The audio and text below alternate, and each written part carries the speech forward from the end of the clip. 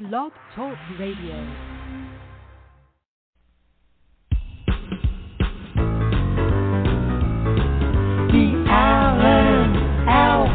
Sports Talk Show. The Alan Alford Sports Talk Show. Your host is here for the show tonight to interview our special guest, show highlight. The Alan Alford Sports Talk Show.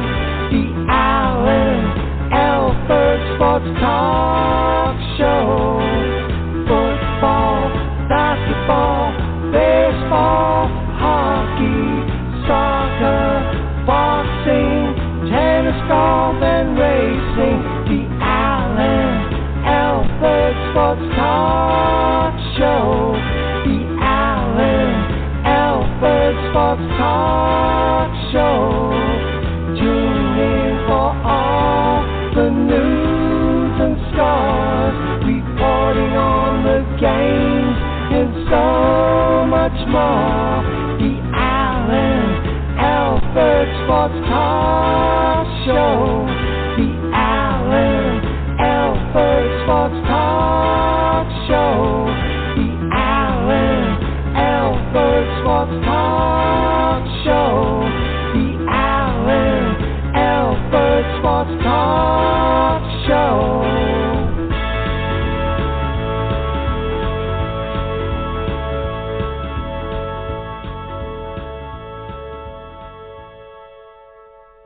All right, welcome everybody to another great episode of the Alan Alford Sports Talk Show. I'm Alan, so delighted to have you join us tonight on this wonderful Friday evening. You got the right place. Feel free to chime in here at any point during the live stream and live broadcast at 516-418-5572.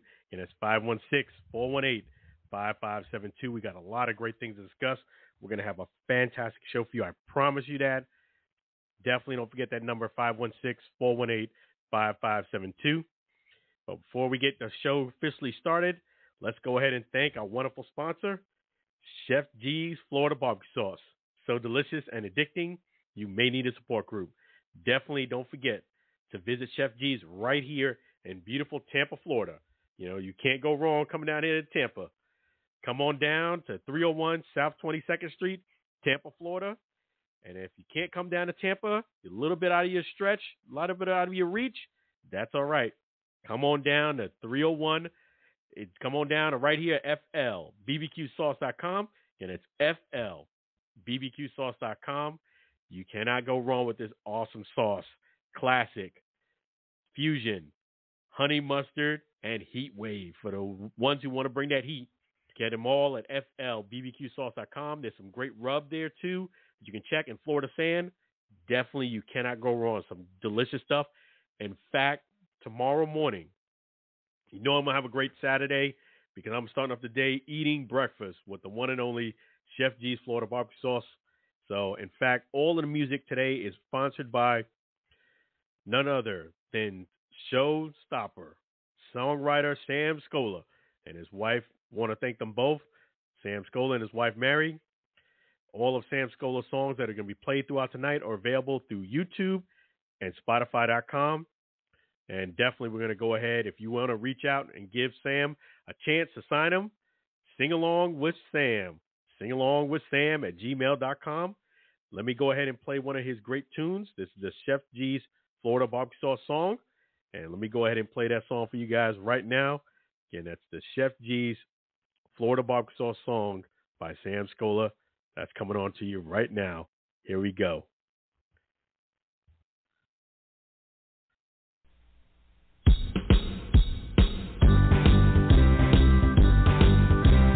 Comes in for variety, Chef G's Florida Barbecue Sauce, a natural flavor.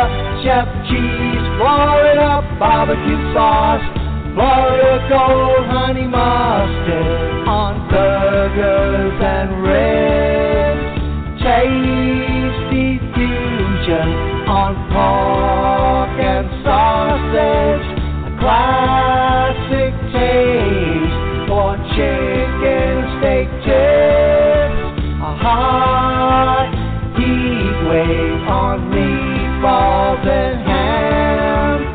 It's a cookout treat. Chef G's Florida barbecue sauce. Serve on fish and vegetables. Chef G's Florida barbecue sauce. Chef G's Florida barbecue sauce. Chef G's Florida barbecue sauce.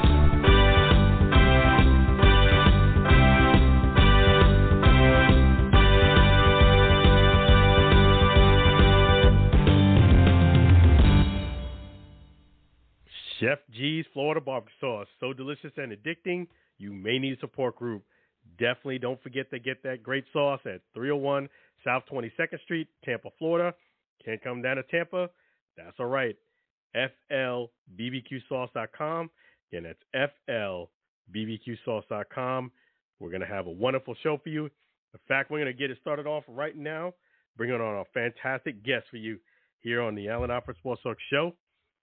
Let's go. Let's bring that wonderful guest on. Hey, how you doing so far tonight, Lou? All right, Alan. Well, now we're getting the good upsets. Oh, yeah? Yeah. We just had the one day Yale over won their game. I took it. Oh, yeah. So things are definitely a little different now, right? Now they are. Man, you know, do you think it's ever possible for you to ever win that bracket? No. Yeah, it's tough. It's tough, you know. I realize everybody wants a bracket anyway. You don't want to see someone win it? I don't see how anybody can win it. Yeah, I mean, you got a great point. I'm telling you, I'd rather go for the Powerball or the Lotto. I think you have a better shot. I really do. I think you have a better shot winning the Powerball or Lotto because there's just so many different combinations. Even if you have a very, very good bracket, there's just so many twists and turns that can happen for you to, you know, to mess up your bracket. And one little mistake, you're out.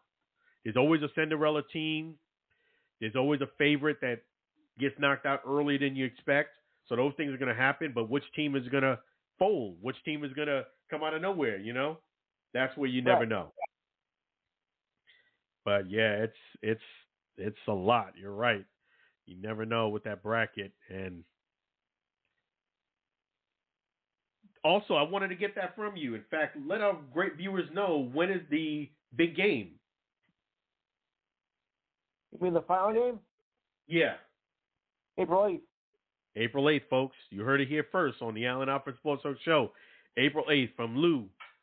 That is fantastic. That he I'll be doing the Final Four show on the 6th. Yeah, so that's awesome. And yeah, so that is something to really, really look out for. It's going to be great. And I'm so glad that you told us that. Any favorites you have? Any sneak peeks that you might have? UConn, Texas. UConn and Texas. You can't go wrong with that. That's for sure. Nope. Yeah. Yeah, so you got some great picks there, man. Tell you. I know you get excited about it, too. This is my time of year. You're more excited about, you know, the bracket or UFL? UFL.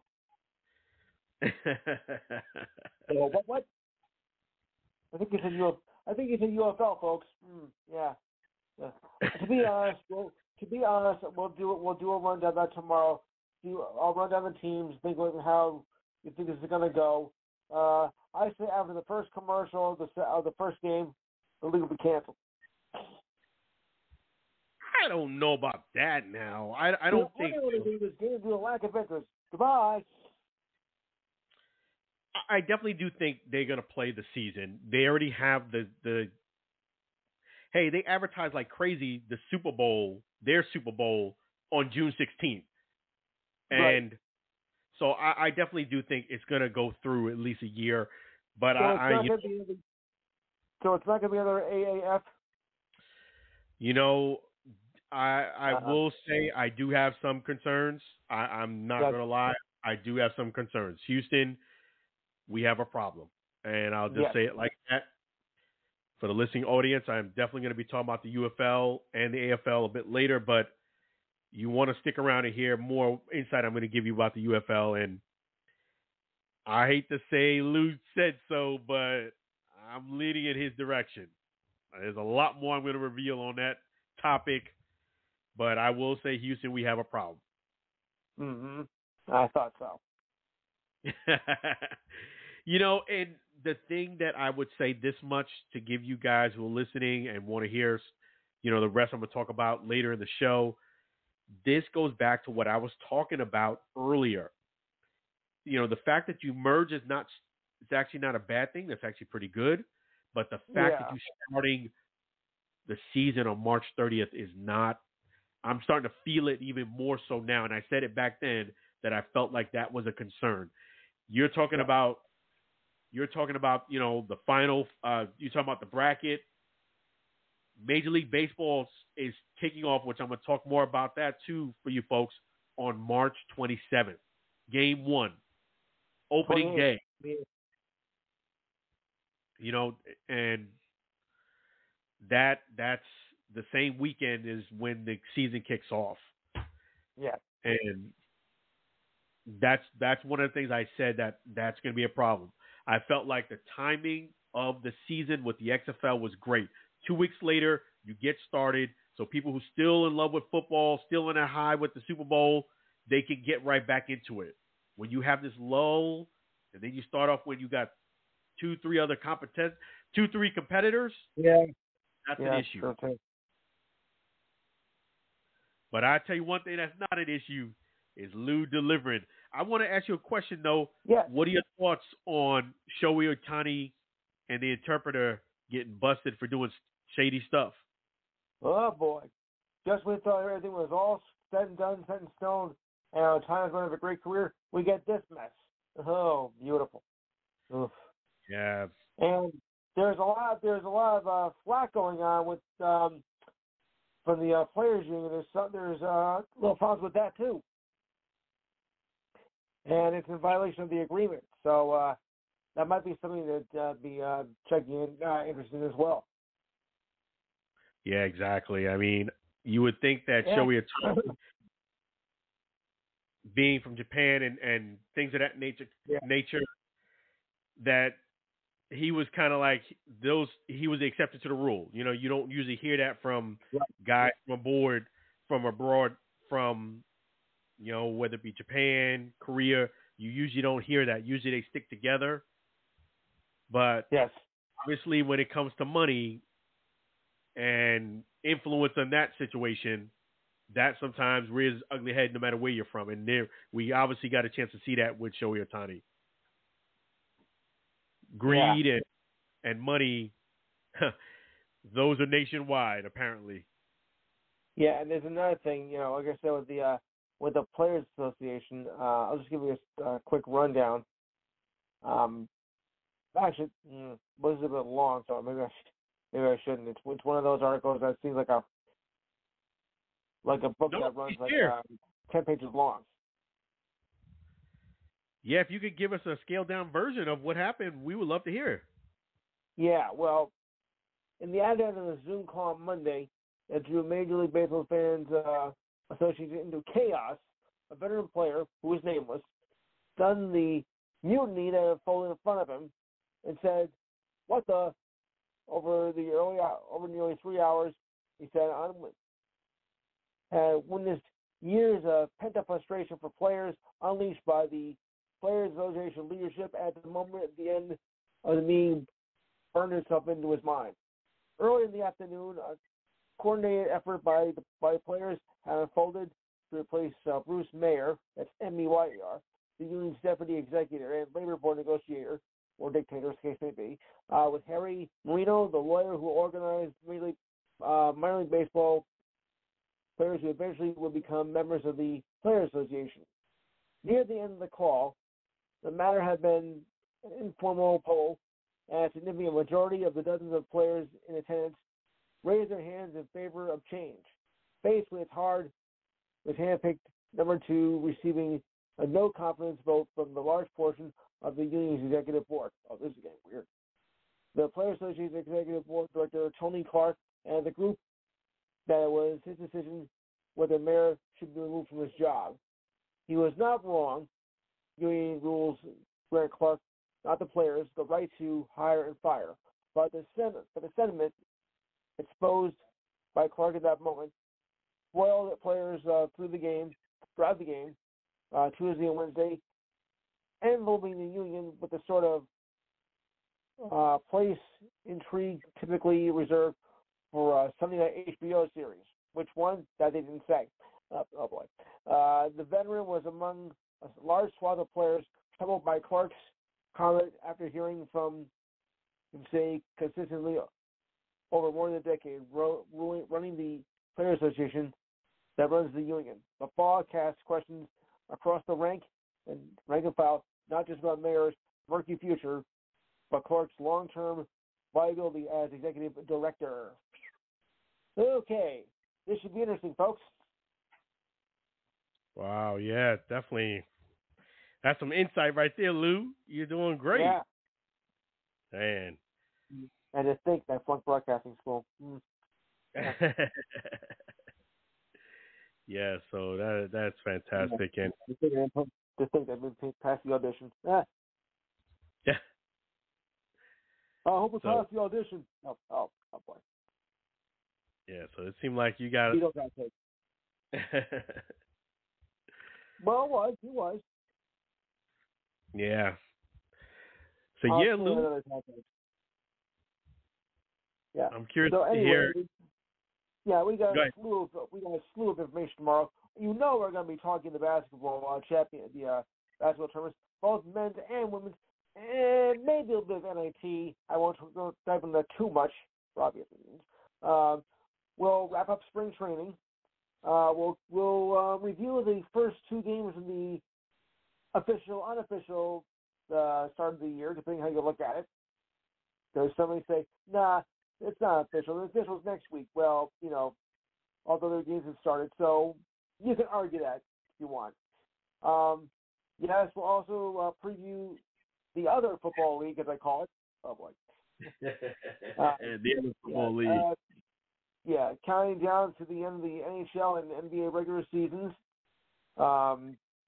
We'll have your WWE/UFC. Maybe if my expected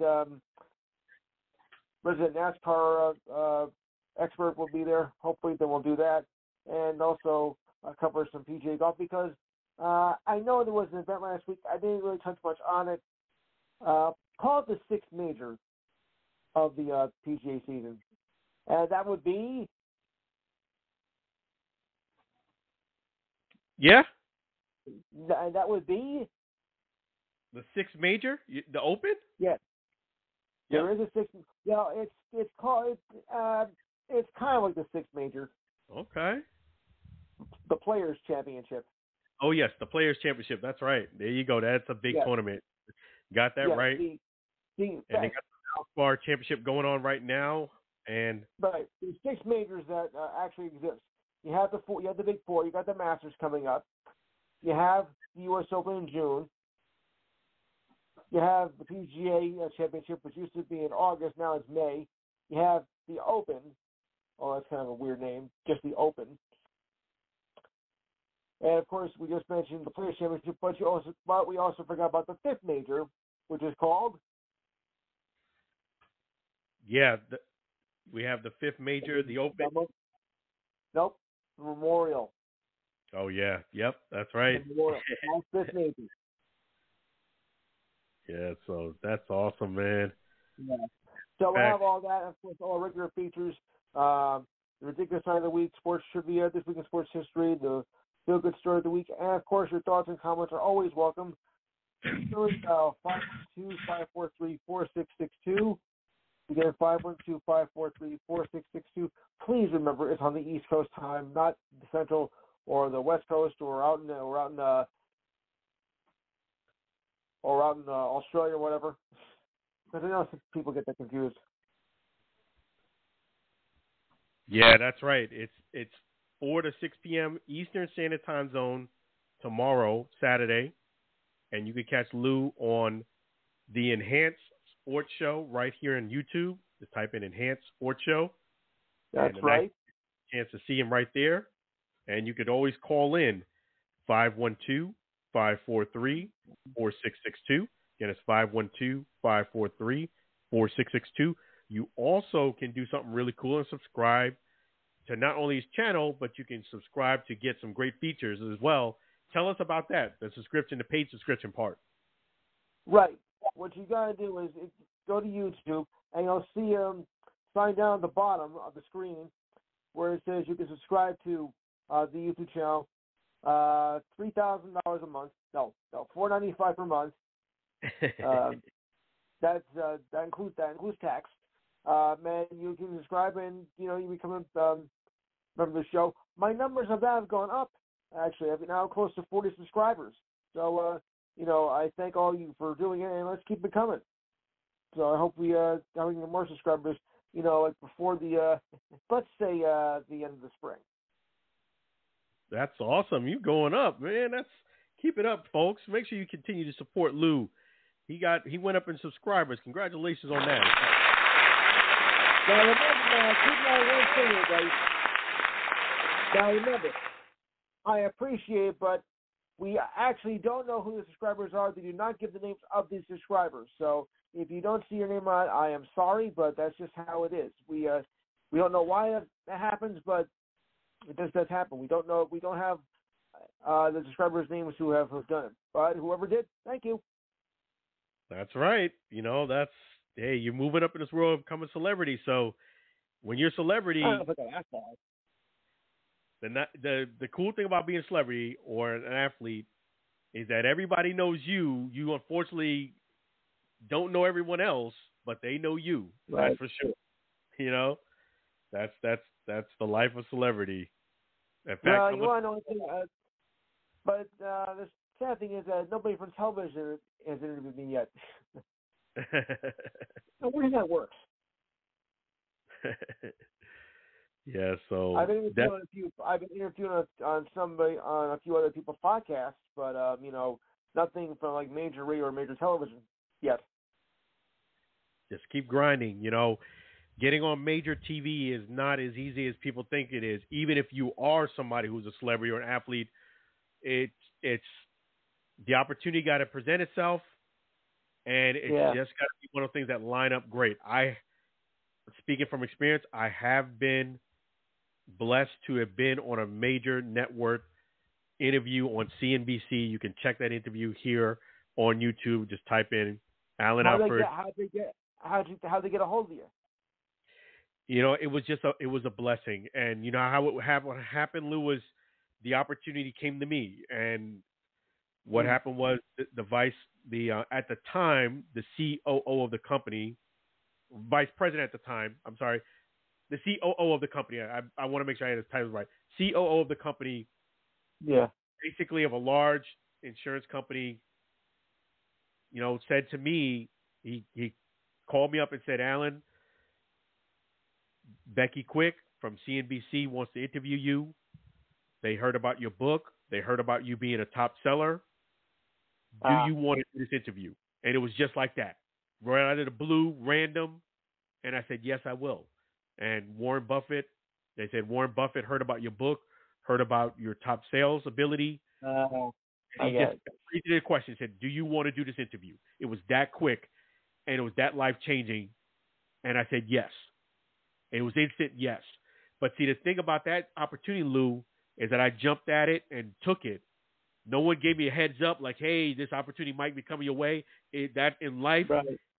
I'm glad you brought that up, Lou, because in life, when an opportunity is presented to you, folks, just like Eminem, you get one shot of one opportunity. You have to jump in it. A lot of people say, I want an opportunity, but sometimes they don't recognize the opportunity. They don't see it. You understand? Because it may not be as grandiose as they envision. No. Just out of the blue, I got a call, and it happened that quick. If I didn't do that interview, I'm telling you right now, Lou, I would have been feeling bad about it to this day. That was about 4 or 5 years. Nothing worse than a missed opportunity. That's worse than not getting an opportunity, I feel, in life. Because if you never get an opportunity, to me, the what if is worse than the not getting opportunity, if that makes sense. That's a fate worse than death, man. Yeah. The what if, to me, is worse. Because at least if you never got the opportunity, you say, man, I'm just going to keep going for it. I'm going to hope that I get that opportunity. If you get the opportunity and you fumble a bag, that's worse. You in life, I know people think that opportunities, they circle back around. They ask you once, they come back next week and ask you again. They come back the week after, in between the week. No, that's not how life goes, folks. It doesn't go like that. It does not go like that. It would be nice sometimes if it did, but it does not go like that. You usually get one shot. And I know, Lou, you do great work. You're awesome. Thanks. Opportunity is going to just recognize when that opportunity does come, and you take it. Well, I did. That's how it started 11 years ago. I saw an opportunity, from a local organization, and I was like, "Can anybody do this?" Well, we'll give you a shot. And then, as the saying is, a star was born. A star was born. That's right. When you get that opportunity, you got to run with it. You got to run like there's a cheetah behind your back. You got to keep running. You got to run with it, and just don't look back. I've never regretted it. That's right, folks. He's giving you some great advice. That hey, and yes, I can tell you, I got that opportunity to be on TV, and I'm very thankful for it. I'm very appreciative to this day of that because, I'm glad that I did take advantage of it when it came my way. It was just out of imagine that so just folks, I'm prepping you right now. You could be just going about your business, get a text or a phone call, and it could be the most important phone call of your life. Yeah. It happens that quick. Yeah. I'm just looking to get it by I'm hoping to get we have a station out here in the New York area that I would like to die to get on. So in the meantime, be prepping, be practicing, perfecting your craft in between the time. You understand? Just keep perfecting your craft. And when the opportunity comes, you're going to walk right through it. Take it and with a smile on your face. And understand that you deserve that opportunity. Now you're getting it. Yes. Yeah, it's coming your way, Lou. It's coming your way. I feel it. I hope so. Just stay positive. You're going to get it. It's kind of like the iceberg. I love the iceberg analogy with success. A lot of people love to look at the top of an iceberg and look at somebody who's very successful, but they don't understand the layers below that. Most of the mass of an iceberg is below the surface, 80% of it. People just see the top of it, but you don't see all the work that went into it.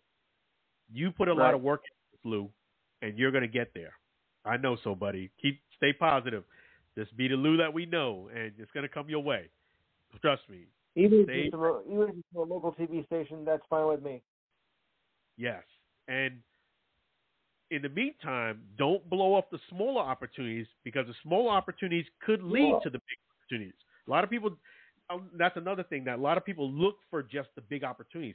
Sometimes you take some of the small opportunities, they'll lead you to the big opportunity. Don't blow up the small ones either. No. Because that's how I started. I started small, which I think most of us do. Yeah, don't blow up the small opportunities. No. Don't do it. Take advantage. All right. Yes. I appreciate you, Lou, and don't forget to take advantage of that opportunity too. Between 4 and 6 p.m. tomorrow, definitely call Lou 512-543-4662, 512-543-4662. I'm going to be calling in. You guys need to do the same. Yeah, exactly. Awesome, Lou. Definitely looking forward to seeing you tomorrow. And I appreciate you. I tremendously appreciate you here on the Allen Alfred Sports Show. You're the man. And we got another blowout that just went final. Purdue puts Grambling State to shame, 78-50. What a shock. And say that score one more time. 78-50. Purdue over Grambling, or rather Grumbling State, because they're probably grumbling now with this loss, 78-50. Breaking news. So I appreciate you giving us that. But no surprise. Latest news on the sports scores there. Awesome. Yeah, but no surprise.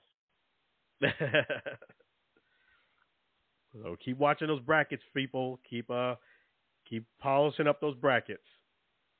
Keep updating them. Yeah. Yeah. Right. And remember, if you're feeling disgusted, it's because your bracket has been busted. That's right. I appreciate you. I saw that myself. Thank you very much. That's right. At least I think I did. Yeah, that's awesome. That's Yeah. awesome. Okay, before Diane kills me, I better go. All right. No problem at all, Lou. I appreciate you. Thanks, Don. You're welcome. Anytime. Okay. Really appreciate you. Thank you. Have a great night. Okay.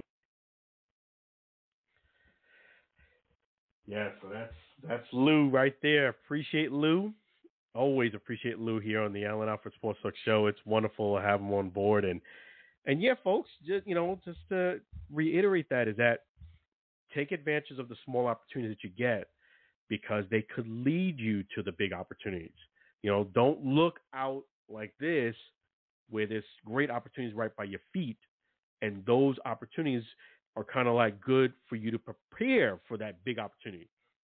That was the great thing about that interview that I got that Lou had brought up, where I felt as if God is always in control, but this is where he really helped me. I did a lot of smaller interviews, as they would say, smaller, quote unquote, smaller interviews with podcasts, radio, an AM station. I did quite a few interviews, and the key about them is they were live interviews. And not only were they live interviews, they were interviews that you just never knew who was listening on the other end. So you had to prepare as if it was a nationally syndicated interview, because you never know who's listening, you never know who's watching, you never know who could stumble across an interview that you've done. So you have to bring your A game, because you just never know who's watching. You just never know. So the fact that I did all of those interviews, when that huge mega opportunity came, it relaxed me, because I said, you know what, Alan? You've already prepared for this. You've already went through the process of doing the practice. So there's nothing for you to really be nervous about. Think of it as one of the interviews you've been already doing. Got to make sure you present yourself well. Got to make sure you answer the question well. Be yourself, and just relax and go ahead and be you. And that was just really what got me through it, and it was awesome. It was a live interview, CNBC, Becky Quick. You can look at right here on YouTube. Just type in Alan Alfred, Becky Quick, or CNBC, and you'll pull it up. And that interview always reminds me that in life, you got to take advantage of opportunities, because it just came like that. I got a text, and it was real early in the morning, so I knew that something was important. And instead of texting me back, the CEO of the company called me back, and I was like, "Oh, something's up."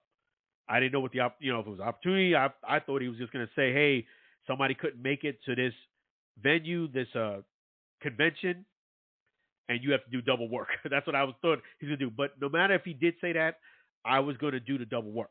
You understand? So no matter what the man wanted, I was going to be obliged and be a good steward of that. But what he did say was, "Hey, Warren Buffett heard about your book, heard about you being the number one salesperson. What they're requesting is that you do this interview with Becky Quick tomorrow morning. Do you want to do this interview?"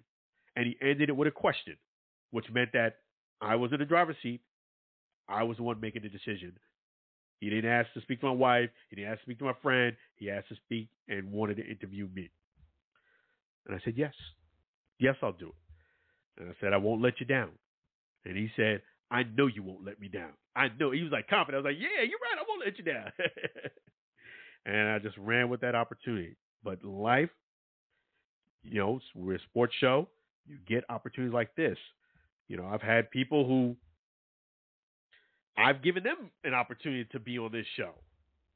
and they have kind of hemmed and hawed and kind of like wishy-washy and stuff like that, well, guess what? I'm not circling a wagon to ask you again and again and again. I'm not doing that.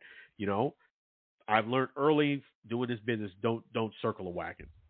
So I'll ask you nicely, and if it goes great, that's wonderful. If you don't take advantage of that opportunity, I've had a lot of people actually regret not taking advantage of it because you just never know. Because again, people are doing this. They're looking out. They're looking out for that big mega yacht. Well, maybe that mega yacht's not there for you yet because you haven't worked up to it yet. You haven't done the small part to get to that big yacht. The big yacht might be there, but hey, you have to do some steps maybe before you get to that big yacht. And I see it all the time. Same thing with sports. Hey, take advantage of the small opportunities. It may not be, grandiose. It may not be flamboyant. Never know what it can lead to. That's the key. Never know what it can lead to. And, I will just say, this is a great segue because I'll show you my insight on an amazing event that I went to. The baseball. Here we go. Let me show this on the screen. That's awesome. Baseball, bourbon, and cigars. There you go. Getting a little bit of glare on the light, so I'm just going to move it. But here, baseball, bourbon, and cigars brought to you by Florida Sports Hall of Fame. This event was at J.C. Newman Cigars right there in Tampa. This event was fantastic. Okay, props to Florida Sports Hall of Fame. Props to J.C. Newman. Props to Ybor City Tampa Baseball Museum because there's a lot of people from there.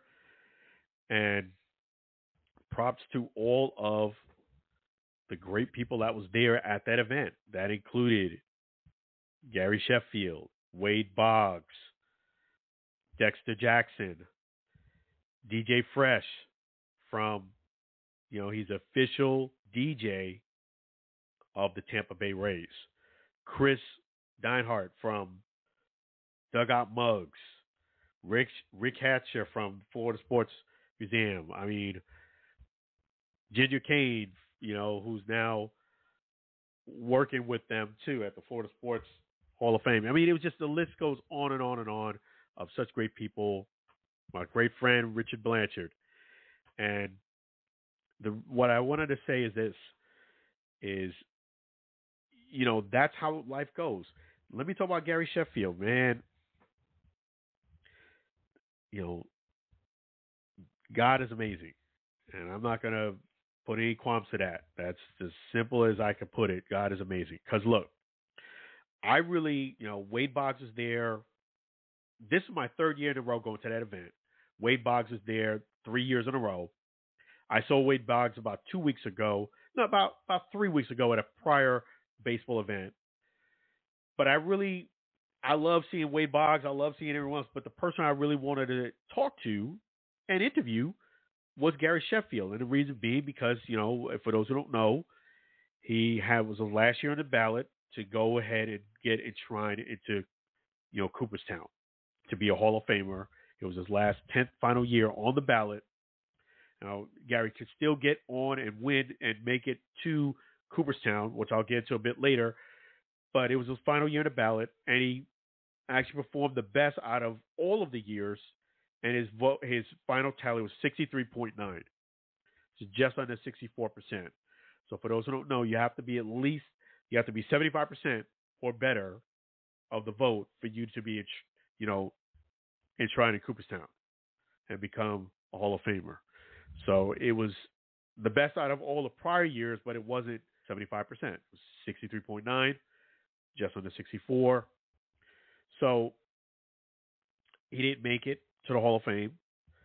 I did see some interviews as far as people, asking him, but it's a little different. I wanted to kind of ask him and kind of feel face to face to kind of feel how his energy was, how his how he was doing with it. And my takeaway from it is that, he's disappointed, but I could tell that his family is actually more disappointed than he is. And let me just give you my thoughts on it. I think Gary Sheffield is a Hall of Famer, both on and off the field. I've said that several times, even prior to seeing him on Wednesday. And the great thing about Gary Sheffield was that it kind of bodied his life. Like I was expecting or hoping that he was going to be there right around 6:30 when the event started, early where the sun was still out, because I would have gotten better video of the interview. It didn't happen that way. He went to his kid's game, which is showing you he's a great dad, and showed up right after the game, and he showed up around 9:10. The event ended at 9:30, but around 9:10, most of everybody left. Wade Boggs, all of the other major leaguers, with the exception of Dexter Jackson and the DJ Fresh, who was still playing music. Pretty much 80% of the people had left by this time. I would say 85%. It was still about 20, 22 people, 25. It was winding down. It definitely was. It was packed, and it was winding down now. It was not like it was throughout the event. But I looked to the left, and it's now 9+ o'clock, and I had my bag on. I wasn't leaving yet, but I was getting ready to leave because pretty much I took a bunch of pictures. It was like 9:10. They started closing up they didn't take down the backdrop yet, but they did take down some of the smaller tables. They took away all of the table ornaments and things like that. So yeah, it was pretty much closing up shop. And I was by the front door. I turned to the left, and there's Gary Sheffield at 9:10 p.m. The event was going to close at 9:30. And I shook his hand. Like, he was, like, I literally looked like this, and I'm like, oh, snap.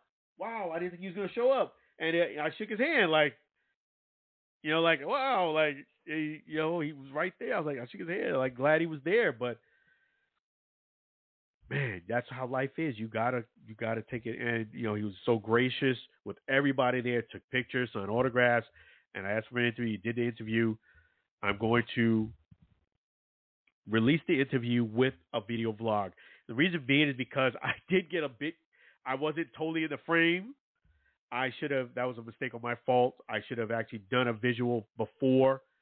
It was kind of dark, so I'll give myself a break on that. But yeah, I was a little bit out of the frame. I should have opened up sometimes when you try to be too perfect, I should have opened up the width of it and just let it roll like that. But you learn from mistakes. I did get the interview. You could see me. A good part of me is cut off. You can still see the mic. You can still see Gary. You can hear us great. It's just I was a bit cut off. But I'm going to include that with the video vlog of the event. I just think that with that video, that interview combined with some of the pictures and the way I'm envisioning it, it's going to come out great. So that's going to be something I'm going to put out. But yeah, with Gary Sheffield, I do think he's a Hall of Famer. The majority of people that talk about Gary Sheffield think he's a Hall of Famer.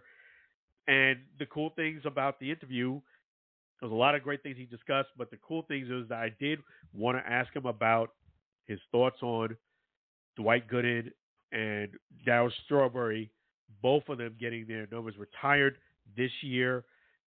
And, his thoughts on that, because I know, his uncle is Dwight Gooden. He's great friends with Darryl. I just wanted to get his thoughts on that. He's going to be at both. So that is awesome. That is awesome. I am definitely on my schedule going to make it to Darryl's, his jersey retirement. I cannot totally commit to Dwight yet because it's a little bit earlier. It's April, and I know that month I have to kind of play it by ear. So definitely, though, I am going to Darryl's retirement. Definitely praying that I get those media credentials, and I will be there. I'll be there too for Dwight Gooden, but I have to I know for sure I already put on the agenda for Dallas. I have to kind of see what Dwight couldn't. So that is definitely something that I'm trying to do like that to make it to both. But it's going to be an outstanding day, and I definitely think you guys should go check it out. If you can't go physically, you should definitely watch it. It's going to be a fantastic day. Both are well deserving of it. And that's why I was glad that he showed up. You know what I mean? Like, you know, I always tell people, hey, when you show up to an event, get there early and be the last one to leave. Well, here was a perfect example of that, because had I left another 5 or 10 minutes earlier, which I could have very well could have, because the pictures at this point were pretty much done. Yeah, I would have missed out on an opportunity. You know, sometimes when you're going right and you're doing things the right way, an opportunity will present itself in the least likely situation that you think. You might have a thought of way it's going to happen, envision it, and sometimes it doesn't go that way. Sometimes that's even for the better for you. I envision it being 6:30. I'm getting there early. He's there. Do it while the sun is out. Get plenty of light and everything. It happened even better than I expected. So have the faith. Keep the faith. And yes, Dexter Jackson, Super Bowl MVP champion, was there too.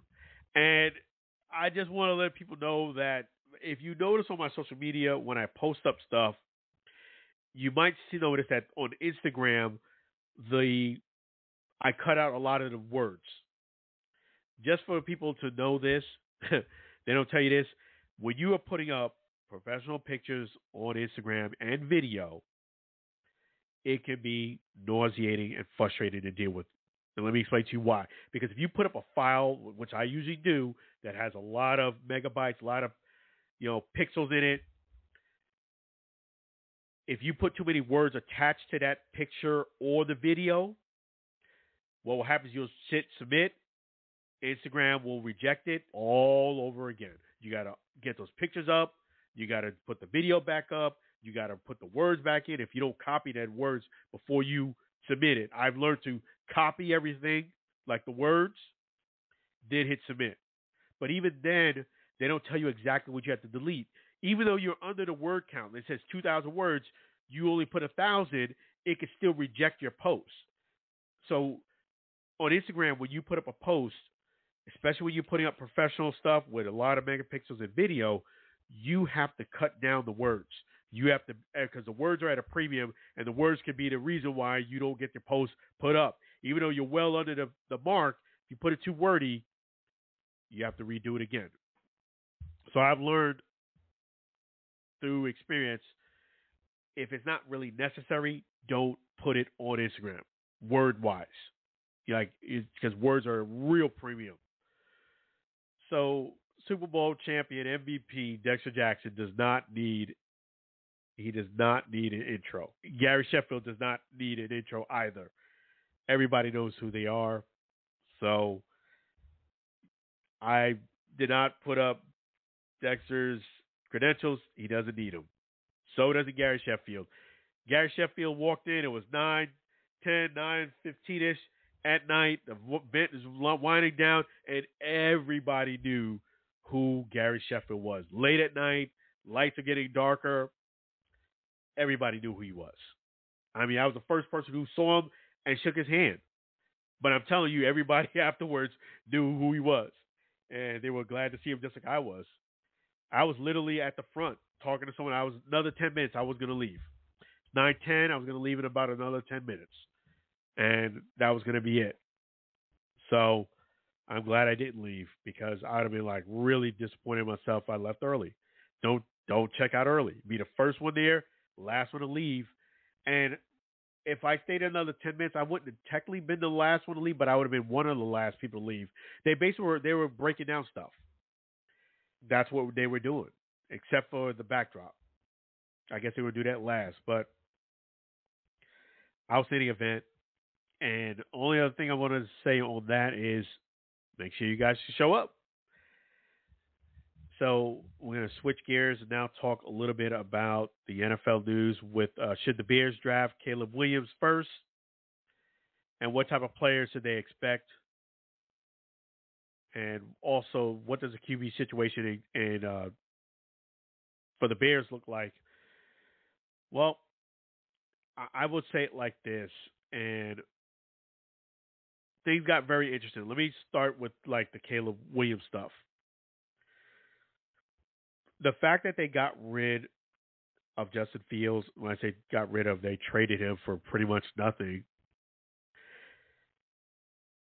definitely bodes high that they're going to probably take Caleb Williams first. I know that's not rocket science to say that, but by default, it's going to be hard for the Bears to pass on Caleb Williams, the fact that you got rid of Justin Fields. And to me, you got rid of him for pretty much nothing. Justin Fields is an outstanding quarterback. He really is. The Bears may not see his value, but I do. The guy's a fantastic quarterback. To get rid of, to move along for just such nothing, basically, is just mind-boggling. I'm going to be real with you. I don't think Caleb Williams is a better option than what they had.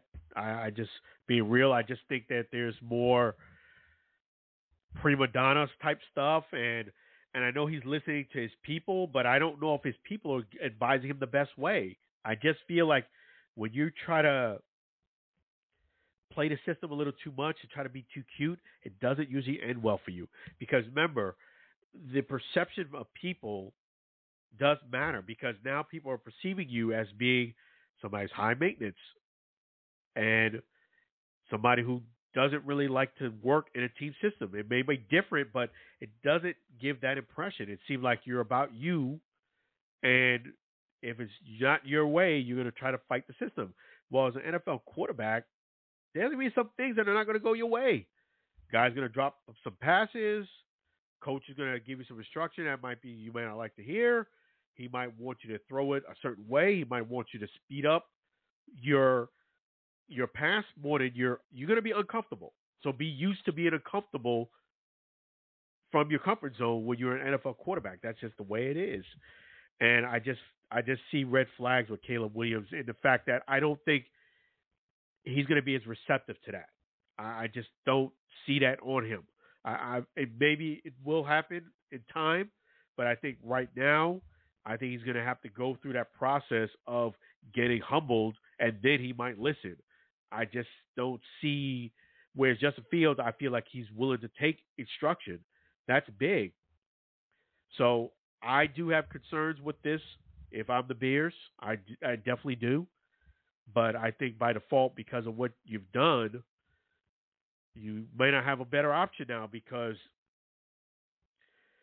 now if you don't draft them, people are going to say, hey, why didn't you draft them? You know, it's like now you box yourself in a hole now. So if you kept Justin Fields, then you're in a much better bargaining position, because then you don't have to draft them, so to speak.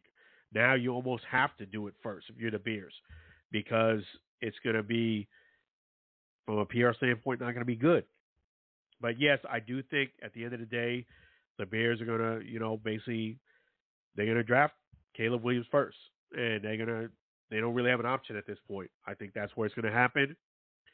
I think, I definitely do think their front office got to really, they do some head scratching stuff. On top of that,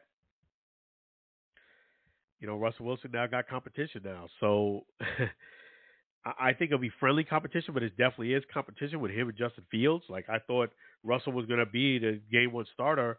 Now that they brought Justin Fields in there, it's going to be competition. I don't think it's going to be a slam dunk on either side, but I do think if Justin Fields really comes in with the mindset that this guy's competing for the same position as I want, and he comes in hungry instead of, hey, can I get Russell Wilson to sign this, or a fan of Russell, then if you come in as a fan of Russell, Russell's going to get the job. If you come in as a top-tier competitor, you want to be cordial, but you also want to make sure you compete for that job at the fullest. I think Justin Fields gets it. This is where you have to kind of separate the fan from the player. And just like me, when I do media, I have to separate the fan from, the player. That's what it is, and If he does that, I think Justin Fields is going to have a great shot of winning that job. But he has to come in hungry. Because I know Russell's going to be hungry, and he's a vet. He's crafty. He's going to be prepared. So you have to come in and step your game. This is a great test for Justin Fields to see, hey, do I still belong in this league? You belong if you treat the guy with respect, but you compete hard for that position. And we'll see how it goes. So we're going to switch gears and talk about the AFL. Yeah, I'm going to give some AFL some props here. Talk about the AFL news. That's right. So guess what, folks? You guys have been asking. They have delivered. The Louisiana VooDoo have now the tickets available, and I'm looking at them right here on Ticketmaster. So you have no excuses for those people who are hungry. Tickets start at $10 up to $100. And, of course, with Ticketmaster, there's fees. But, yes, you get some great seats here. I mean, if you're on a tight budget, $10 a seat. If you got some money, you want to sit up close, you got some great opportunities. So check it out. Ticketmaster, type in Louisiana VooDoos, and you're going to go ahead and chance to get those tickets. And, not only that, you have the Firebirds also. That's a team, a league team I'm connected to as well. You get them as well. Support. The cool thing about the AFL is that these games will be on the NFL Network. So that is going to be really cool because now you get a chance to enjoy some of this football that you would have to actually go to the games to. And you can go to the games. You should go out and support, but you have an option to watch on the NFL Network. That's outstanding for AFL. So round of applause for the AFL for what they're doing and the fact that Louisiana VooDoo's got the tickets available.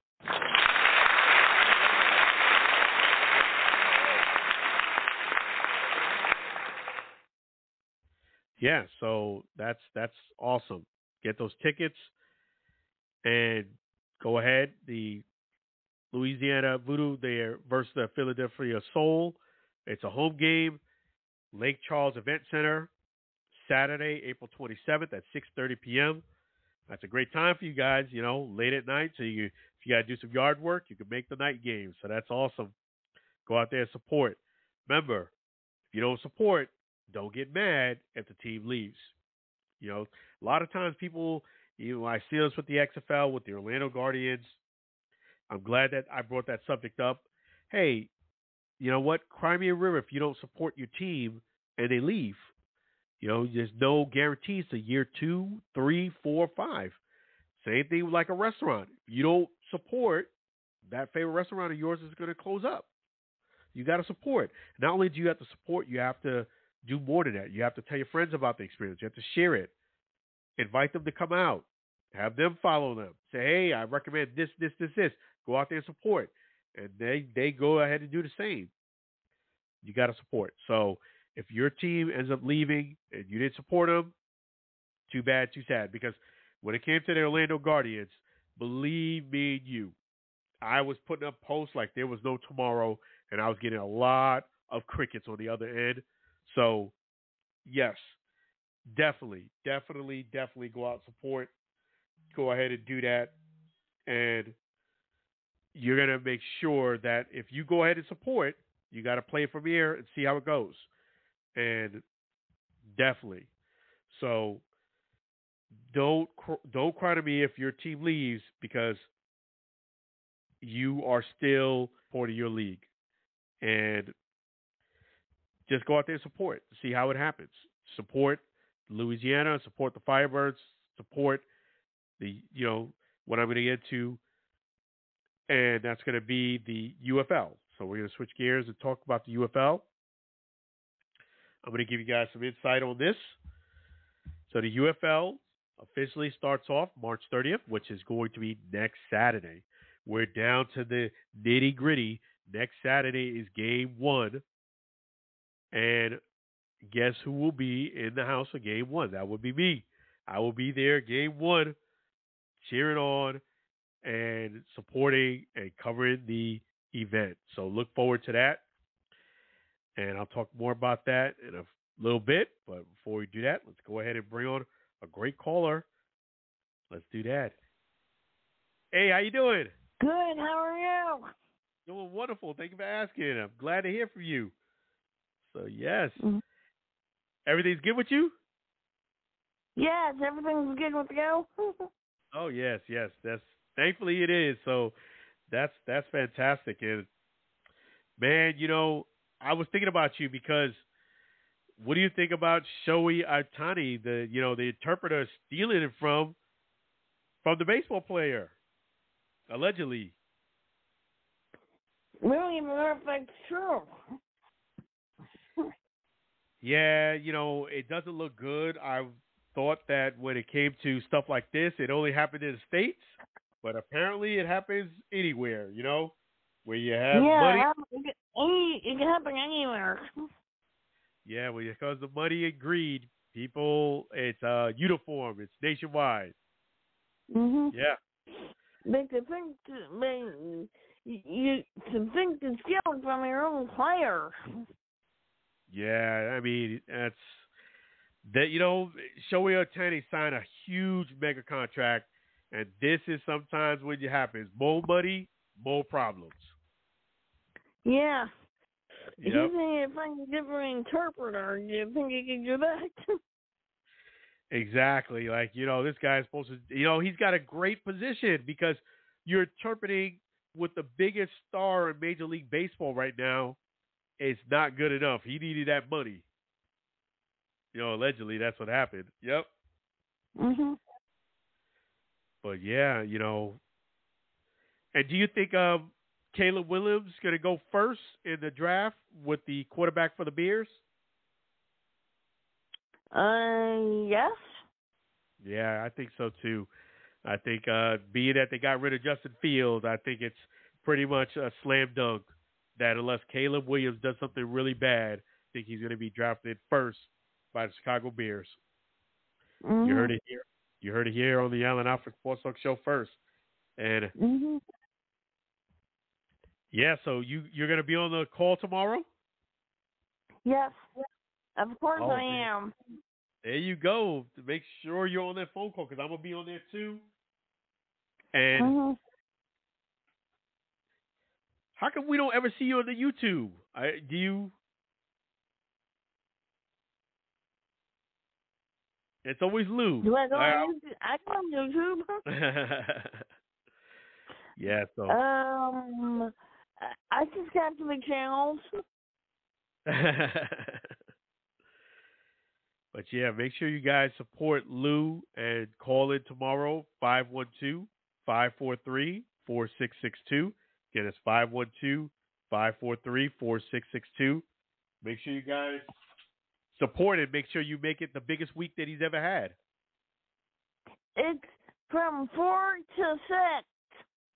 4 to 6, that's right.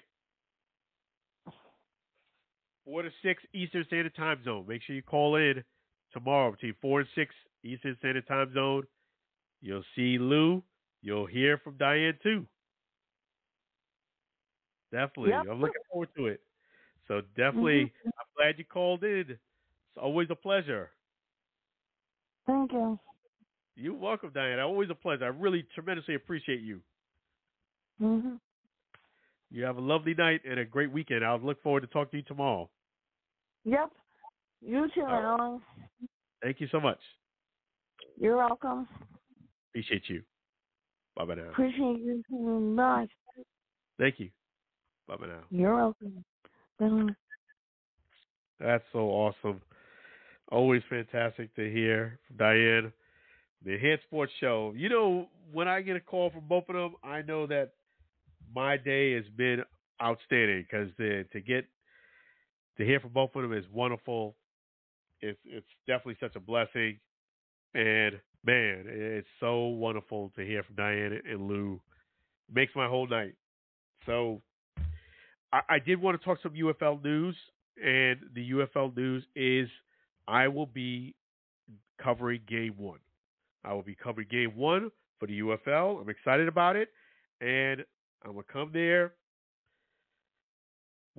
Open mind, open heart, be Alan like how I am, and see what God has in store for me. Because look, I've said it before, that things have been very different going into covering the XFL versus the XFL. When I was covering the XFL, I was, 25, somewhat 30 interviews into it.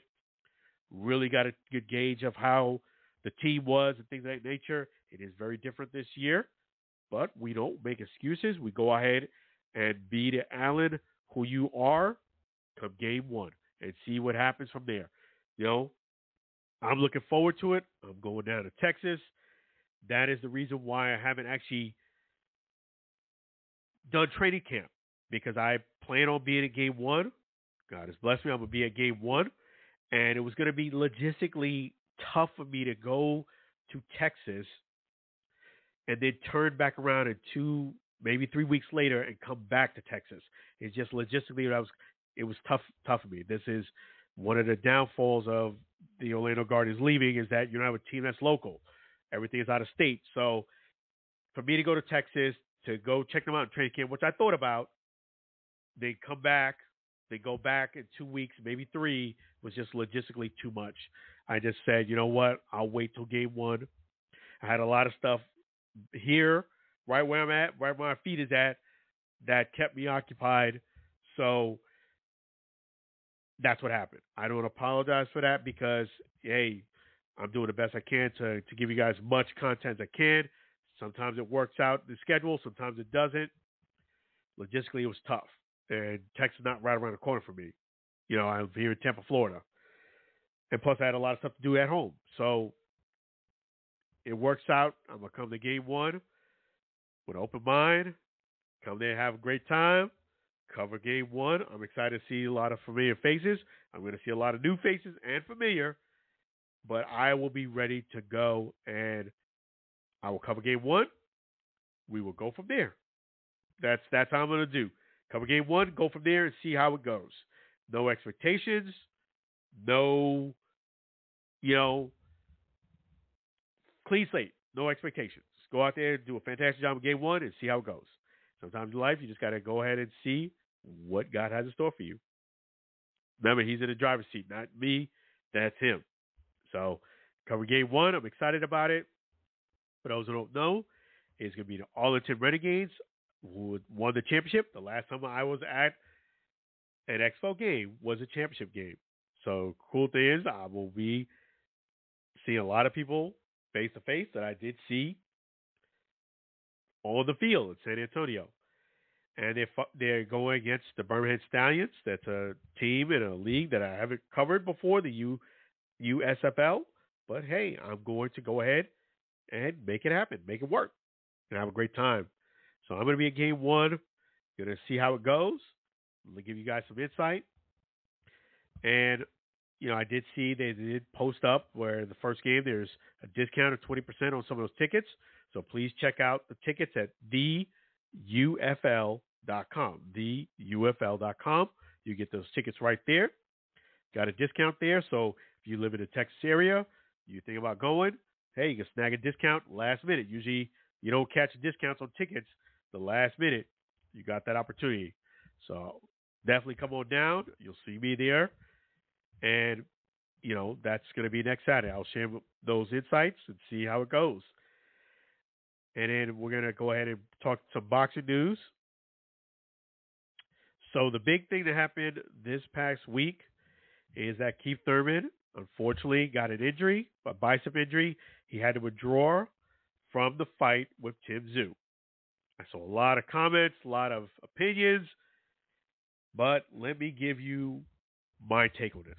And I have actually had the pleasure and honor of interviewing Keith one-time Thurman here on the show. At that time, it was called the Allen and Aaron Sports Talk Show, but I was the one who actually interviewed him one-on-one. So I would tell you this much. Okay? I don't doubt for a moment that the injury is real. Okay? I don't think it was fake. Keith is not that type of person. I legitimately know he got injured because Antero Tarver, somebody who I have also interviewed, was there and he actually witnessed during sparring the injury. So the injury is real. There's no faking. There's not him trying to get out of a fight. No, Keith got injured. I hate to say this, but I think this is an opportunity for Keith to kind of reevaluate.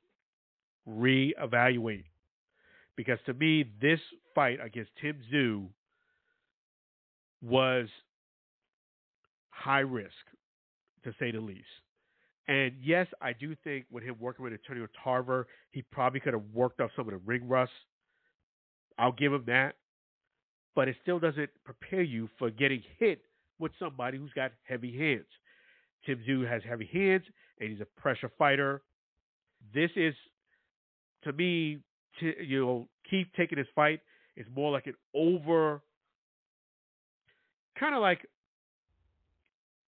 you haven't done something in so long, you haven't done a job, so you kind of like over embellish to try to impress your supervisor because you haven't been doing the work for quite a very long time. So you try to catch up and overwork yourself, overdo it, overstretch, overcompensate for lost time. Time doesn't work for anyone. Keith Thurman has been inactive, to say the least, over the last 3 years. In fact, the last time I've interviewed him, to this point now, which, man, I interviewed him about over 3 years ago. Going to fight Manny Pacquiao. To this point now, he has not been in the ring enough.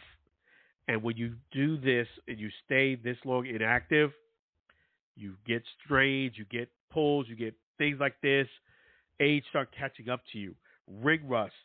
And I just think Tim Tszyu was going to be way too much for him to start to get to be out of the ring for very long, jump in the ring, and fight Tim Tszyu. I just felt in a heavier weight class in which you normally fight at was just overcompensation. And it was going to not end well for him. He might have done better than what people may have expected him to do against Tim Tszyu, but ultimately it was going to be a loss for Keith Thurman. There's no way I could see there being any other situation than Keith Thurman losing that fight. So, with this injury, he should heal up. I would say fight a fight or two because, to me, this is not a good fight. And if you get healed from that bicep injury, and then you think you're going to sign up with Tim Tszyu and beat him, you have to be realistic. It's even more overcompensation.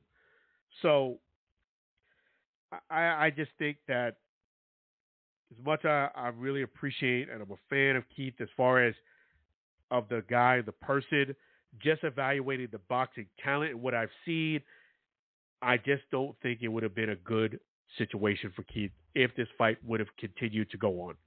I really don't. I think here's an opportunity for you to maybe repivot after your injury, take somebody who's in your weight class at 147, fight a guy or two, then maybe circle back to Tim Tszyu. If you circle back to him after this injury, right after this injury, it's not going to bode well for you. Too much inactivity. Another thing that I would say, for what I've seen of Keith Thurman, what I've known, is he wastes too much time jaw-jacking with opportunities that are not really realistic. You threw it out there to fight Bud Crawford right after he beat and washed Errol Spence. It was very glaring and obvious that Bud Crawford was not going to fight Keith Thurman after washing Errol Spence. What advantage? What does Bud Crawford get out of this? And not that I think that I don't think Keith Thurman would have beat Bud Crawford at all, but he spent months and months trying to lure him and do social media to try to get him to fight, that be Bud Crawford, to take that bait. And of course, smartly, Bud did not take the bait. He said it right off the bat, I'm not fighting you. I'm looking for other opportunities. Keith should have moved on.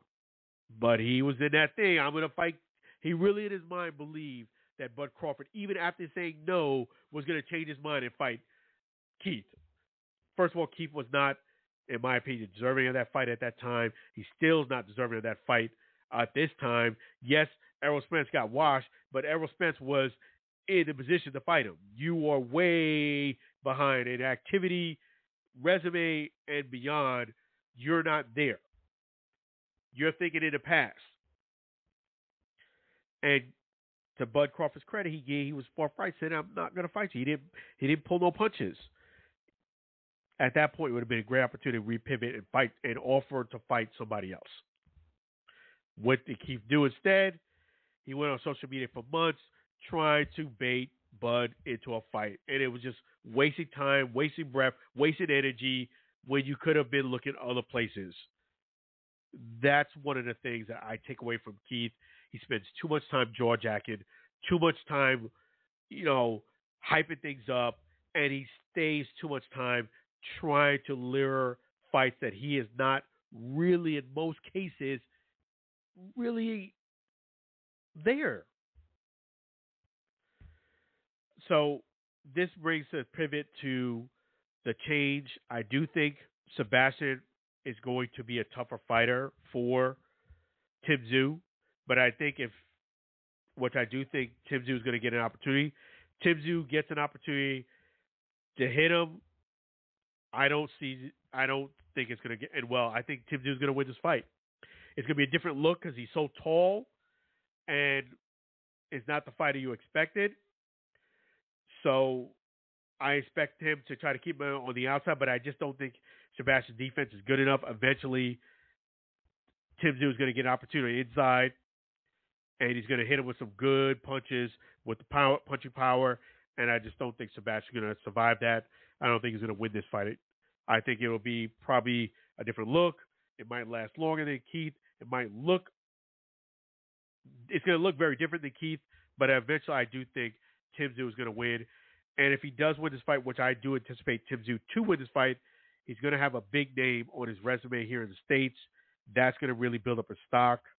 Third, which I anticipated he probably was going to, that would have really built up a stock. But either way, his stock's going to rise. I got Tim Tszyu winning the fight. I just don't think fighting him from the outside is going to be enough with Sebastian's power. And I think Tim Tszyu is going to find an opportunity because the defense is lacking a bit with Sebastian. He's going to give an opportunity, and he's going to get hit, and it's not going to end well. So I got Tim Tszyu winning the fight. I'm going to keep you guys posted on a lot of great things. But yes, I did want to go ahead and thank our great sponsor. Let me go ahead and do that. Chef G's Florida Barbecue Sauce. So delicious and addicting. You may need a support group. Definitely feel free to visit Chef G's right here at 301 South 22nd Street, Tampa, Florida. And if you can't come down to Tampa, visit us right here. Visit Chef G's right at FLBBQSauce.com. And that's FLBBQSauce.com. Don't forget that great sauce. So we're going to go ahead and play Go to Chef G's Barbecue Sauce song. Going to do that right now. And make sure you guys, while we're playing the song, you go ahead and get a FLBBQSauce.com. Get yourself a 4-pack. So let me go ahead and play that song right now. And we'll crank this baby right on up. Thank you, Sam Scola, for this great song. And we're going to go ahead and play that right now. Chef G's Florida.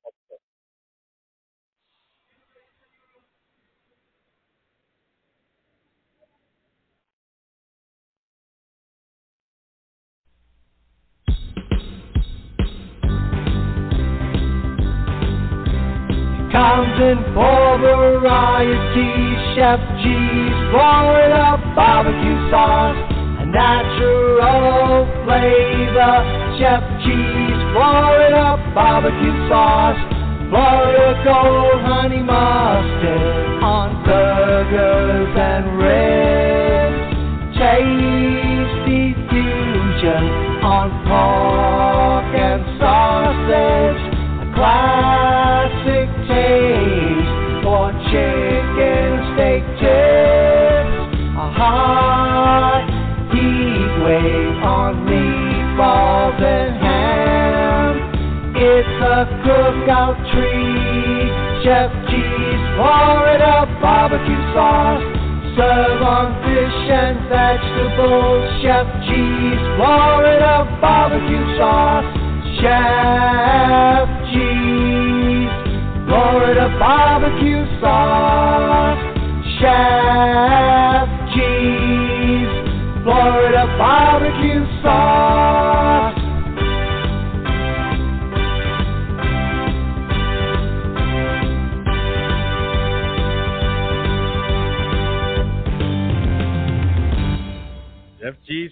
barbecue sauce, so delicious and addicting, you may need a support group. Feel free to visit Chef G's right there in Tampa, Florida.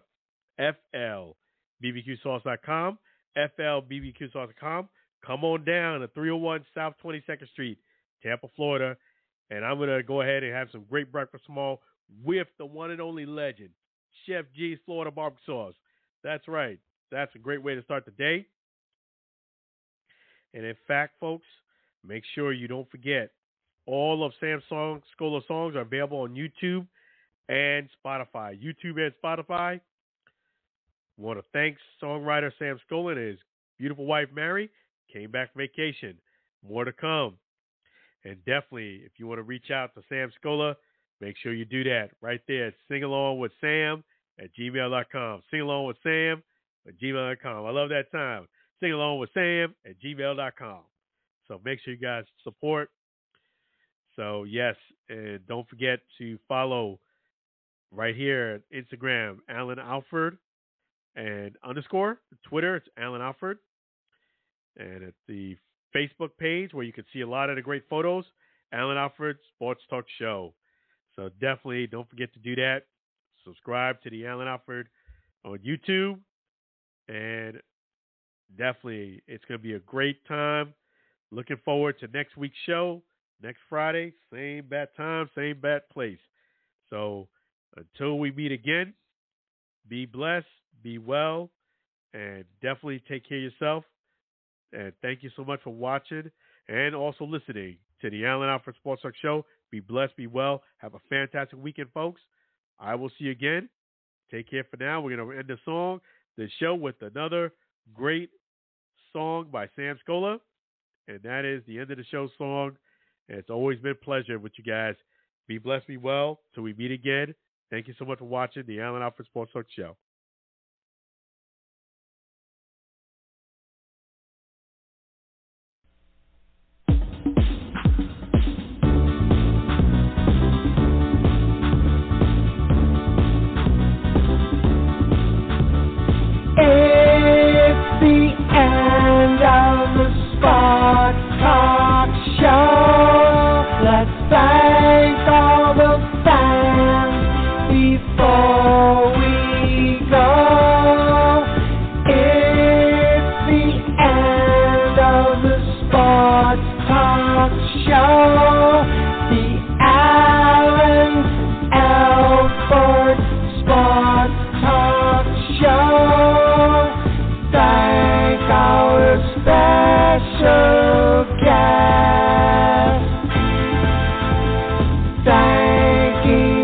Small